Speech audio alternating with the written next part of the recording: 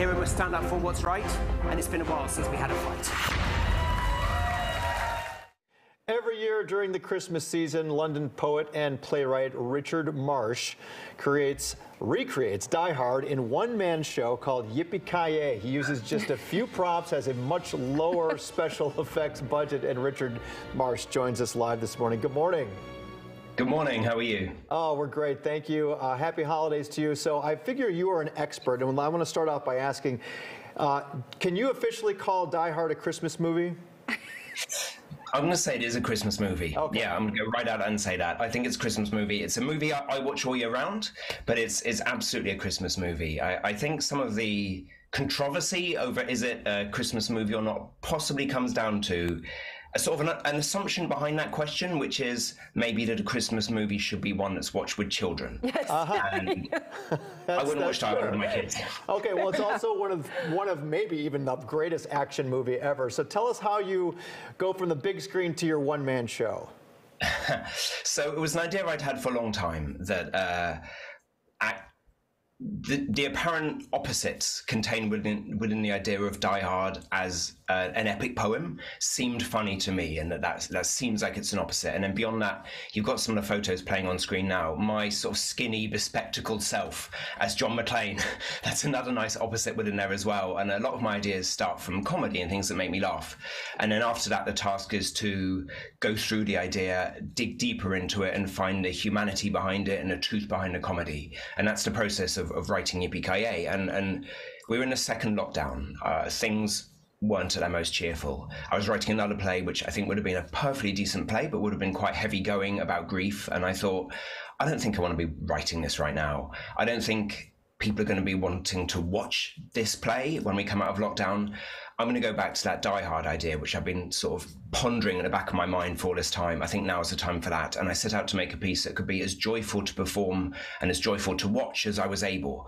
And the reaction has been, it's just been absolutely lovely. The reaction has been fantastic. So I'm really chuffed that I chose to write that, not a grief play.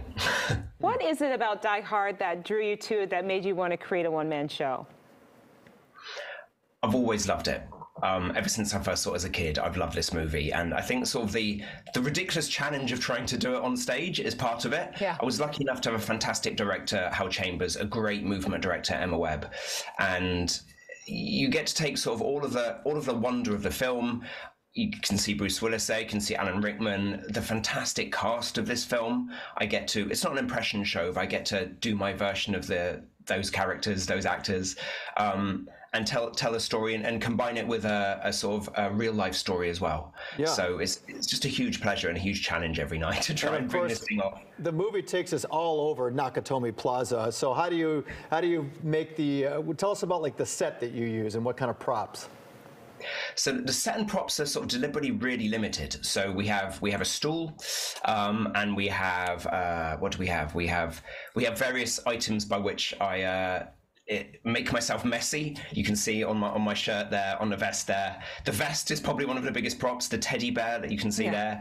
The teddy bear becomes Tony, Carl's younger brother, the first terrorist to die. So we have a big fight with a teddy bear. I cover myself in blood and cocoa powder during the course of the show. And I think the audience really enjoyed the theatricality and the silliness of it and being part of the imagination. Everyone in that theatre is imagining the movie and imagining our version of the movie at the same time, and those two combine. And audiences really seem to love the fact that we're saying we're pretending this, we're all making it up. It's almost like a child plays a pretend game. It's huge fun to do. Are you taking dialogue from the movie, or did you rewrite your own dialogue? So almost all of it is rewritten. Partly so that it rhymes. There's the odd line, like when Hans reads the sign which John hangs around Tony's neck. Now I've got a machine gun, ho ho ho. Oh yeah. There's the odd line, which is from the movie, but almost all of it is reworked and made to rhyme or altered in different ways. I understand we were told that you do a very good Bruce Willis impression. Is that part of the show itself, or is it just something you do for fun on the side? It is part of the show, yeah. So I do my version of Bruce, I do my version of Alan Rickman, and I sort of do increasingly idiosyncratic takes on all of the other characters as well. Oh, it's fantastic. Well, any plans to bring this show to Chicago? I guarantee you, if you came here, it would be a huge hit. I mean, I would absolutely love to do that. I've been to Chicago once when I was couch surfing across America, and I had a fantastic time there. And I would love to. I mean, please contact us if anyone's interested. We would love to come. It's a great theater town, and Yeah, if you ever make it here, we hope to have you here in set. You can maybe perform a little bit of your show. We'd really appreciate that. So, Richard Marsh, thank you so much for your time this morning. Best of luck to you. Thank you for having me. Take care. Bye-bye. Thanks. You can get more at ykYlive.com or follow them on social media, and of course check out richmarsh.com. The show is going on national tour in the spring.